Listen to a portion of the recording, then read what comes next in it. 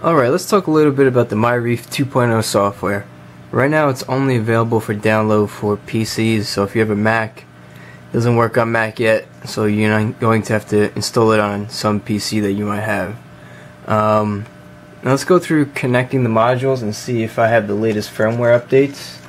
I got my SID right here.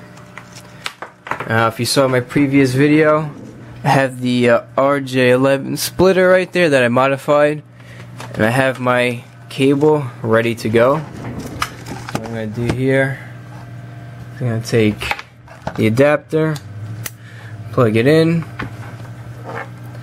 head over to the computer, plug it into the USB, like that, and let's wait and see what happens. Okay, you can see right here that my modules just came up. Let's go ahead and click on updates. Alright, everything, the revisions, all current, as you can see. Okay, so nothing needs to be updated. Now let's talk about that little bit of a customization that I talked about earlier. Let's go to the PC4 right there. Okay. Now you go to setup, and when you click on setup over here in the top right corner, it'll bring up this little box and it says name. That's the name that you want to rename the module. So I left that one as PC4, so I know that's the PC4 that's not in my stand. So I cancel. So you can see right here it says stand PC4. I don't want to rename it, so I did rename it, so that way I know that's the PC4 in my stand. Now you can see over here it says HQI fan, skimmer, JBJ, and fan. That's how I know what piece of equipment's on each channel. And what you could do is you could go to setup right here on the right. We'll click that. It brings up this new window. Okay. Now you can see that we're in stand PC4. So we're on the PC4 that's actually inside my stand. And if you click on this little text box right here, you could rename channel 1, whatever it says, CH1, to whatever you like, whatever piece of equipment you have plugged in to that channel. Now if you take a quick look over here, all these options are the options that you could program directly onto the ReefKeeper Lite. Right here we have our our mode, off, on, or auto. Okay, and then we have our function. Alright, those are all the options that we went through directly on the ReefKeeper Lite. You could do it right here on the computer. You could program it directly here, and then as soon as you hit OK, it'll send that to the ReefKeeper Lite, and it'll program the ReefKeeper Lite, so you don't have to push all the buttons on there up and down a million times, to get to 8:30 or 8 o'clock or whatever. You just program it here, you type it with the keyboard, it makes it nice and simple. So you got the different choices. You have start time, the end time, the days of the week you want it to do it, the name that you want to rename it, the default that we talked about, off and on, any alarm that you might want to program, any different standby setups, and then once you're done programming it, you just hit OK right here at the bottom, and done. That's it, you just programmed it, and it's really simple to use, this software. Let's take a look at the JBJ real fast. It says JBJ, it says Wave Maker. So let's take a look at that setup.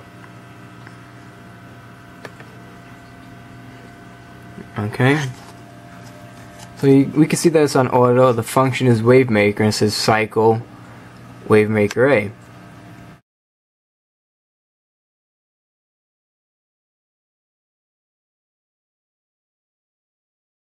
I have it programmed so that when night mode is active or turns on or gets enabled, that this pump, the JBJ, is going to turn off my two high doors that are hooked up to it at night. Or if you want it to turn on at night, you can set it up either way, so it's up to you. Okay, so you can see that I renamed channel 3 to JBJ, so I know what piece of equipment's on it, any alarms, any standby items, and then you just hit OK, and that's it, and it's programmed. We could take a look at the SL1. If we want, we could rename it by going to the setup at the top right here. It's up to you if you want to rename it.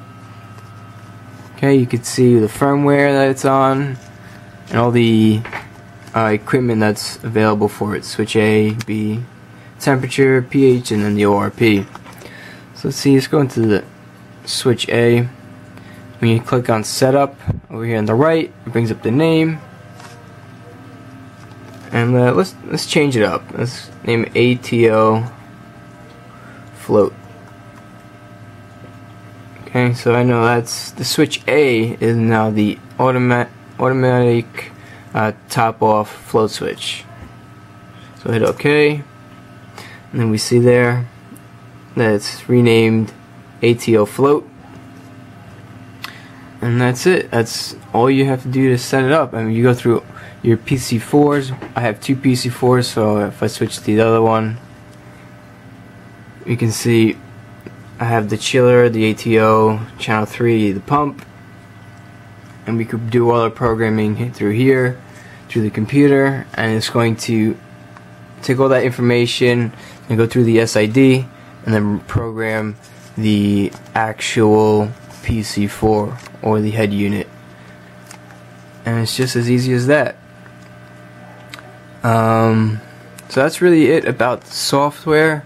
I can't really do much other than that because I don't have a net module. You could program the net module through here. As far as graphs, there's a couple other things here on the side. You have all your equipment there, your modules, but you also have a function called graphs, hardware, livestock, tanks, and I don't have any of that set up. You see, when I click on it, nothing changes. So you're just mostly going to be working with the systems part over here on the top. And once you're done programming it, all you're going to do is just unplug it because it's done. I'm going to disconnect it over here, and I'm going to put the cable back where it was, add a site, nice and simple. Let's take a quick look over here to see if our name for the float switch came up. I'm going to go to SL1, look at that, it says ATO float, and then we just renamed it on the computer and it's telling you that the switch is open. So that's how you can see that what you're programming on the computer actually gets to the actual head unit itself. So this about wraps up the Digital Aquatics ReefKeeper Lite review.